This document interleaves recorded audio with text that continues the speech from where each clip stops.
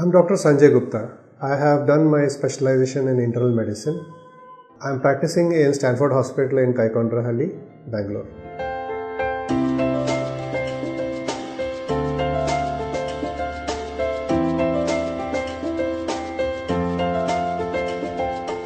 Once you decide to give antihistamines and antibiotics or antipyretics to a person suffering from high fever, and provided it's indicated, it is natural for the patient to feel a little bit dizzy as well as weak.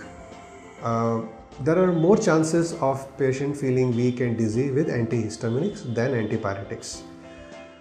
But also remember that the fever itself or a high fever itself can cause the patient feel weak, and the condition which is diagnosed in the patient which caused the fever is equally important.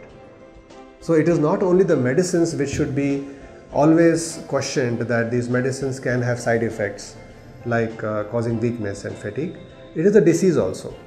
And also remember that there are various diseases which actually have to be diagnosed and they go undiagnosed, and the patient only receives symptomatic treatment. So I would suggest that it is very good practice to diagnose the disease which is causing fever rather than treating only fever with symptomatic treatment.